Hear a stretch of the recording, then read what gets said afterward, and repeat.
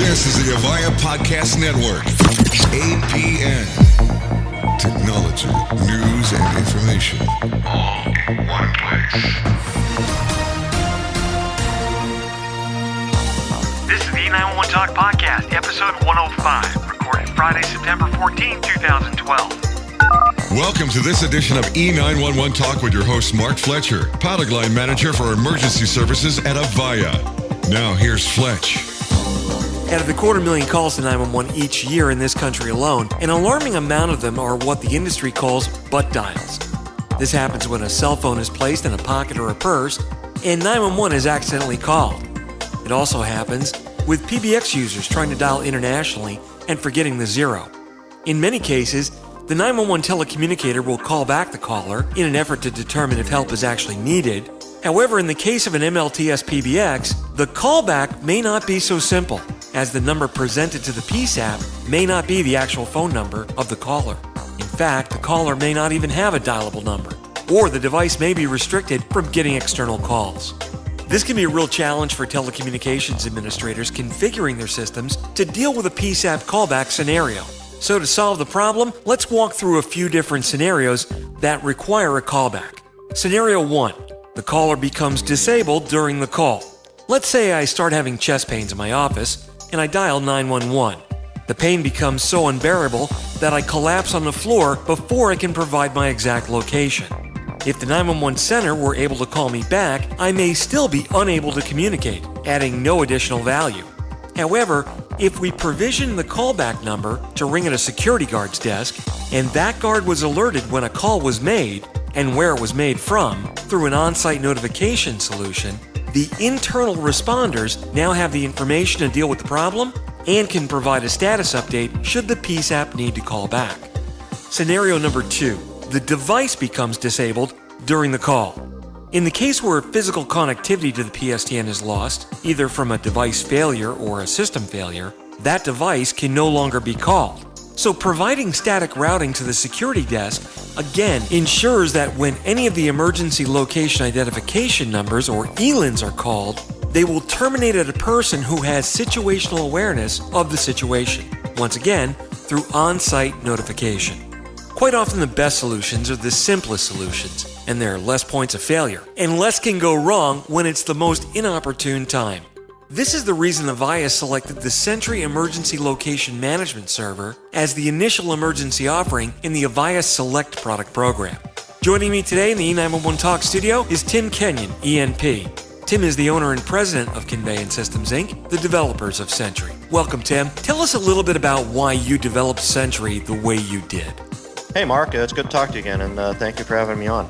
E911 solutions have existed in the market for quite some time, and most of these solutions have focused on managing the caller location information that is held in the ALI database at the phone company.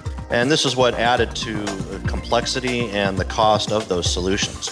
Software applications are literally jumping through hoops to keep that data current, and even under the best circumstances, it would be 24 hours or more before the PSAP would be able to see an updated record. We've also learned that what the public safety dispatchers really need was just the correct address information to get the right resources assigned to an incident. Since we could provide detailed location information internally to first responders, or even a display monitor in the lobby of a building, for example, the complexity of getting that data pushed into the network is eliminated. And at the same time, we provide the situational awareness through on-site notification to resources on-site who could immediately assist with that emergency situation, whatever it is. So earlier this year, you got your ENP certification with NINA, so congratulations on that. What exactly does that mean for you, and what additional insight did that bring to your thought process in the whole thing? The NINA Emergency Number Professional Certification is something that I am actually very proud of. It's been a long time since I've studied and tested for anything, and it wasn't something that was extremely difficult to get, but you had to study for it, and you needed to understand 911 from a variety of different perspectives. It's a certification that is looked up to in the industry, and quite frankly, I'm surprised that more vendors haven't taken the time to establish their credibility, both with customers and with other ENPs in the industry. Well, I can't agree with you more. So additional data is one of the areas in next generation 911 that I feel is going to be a huge advancement in how enterprises are going to be able to add tremendous amounts of situational awareness to just about any incident. By having a set of standard data points, specific information about an incident is going to be able to be conveyed to first responders. Oh, exactly. Something as simple as which entrance to respond to, or a detailed floor plan, material safety data sheets, links to IP cameras. There's a variety of different things that will allow these folks to be able to do their jobs better. It also provides that information to internal responders so that in the event of a 911 callback by the PSAP, PBX can route that call to someone that has information on who called, where they called from, right on down to the cubicle level if required. If you recall the Gaithersburg, Maryland fatality several years back, EMS was on scene in a matter of a few minutes, but that person wasn't found for over 10 hours. Yeah, I think they were on site in about 6 minutes, and the main reason that the guy wasn't found was because no one at that facility knew where he was or that he had even dialed 911. Right. Simple, basic on-site notification, even one built into the PBX, may have saved his life, but obviously that is something we will never know for sure. Well, this is what shocks me the most. There's so little legislation that exists today that mandates businesses address even this basic problem.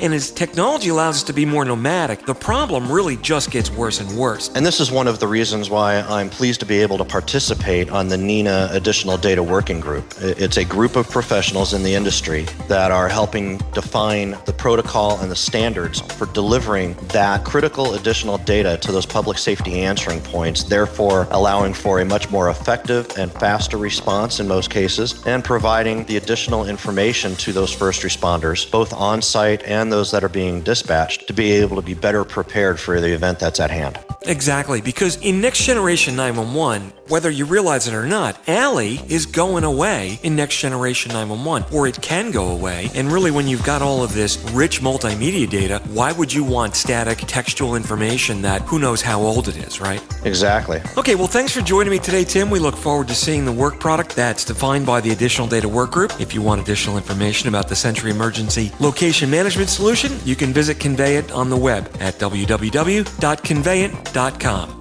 Or you can check with Avaya on other DevConnect solutions at devconnectmarketplace.com. You've been listening to the E911 Talk podcast with your host, Mark Fletcher, product line manager for emergency services at Avaya. E911 Talk is a weekly podcast available on sites like this, as well as iTunes, and is available free of charge. If you have any comments or questions, you can email Fletch at fletcherm@avaya.com. That's Fletcher, the letter M, at avaya.com. Be sure to listen in next week for more informative topics on E911. 911, the line is recorded. What is the exact location of your emergency? This is the Avaya Podcast Network, APN.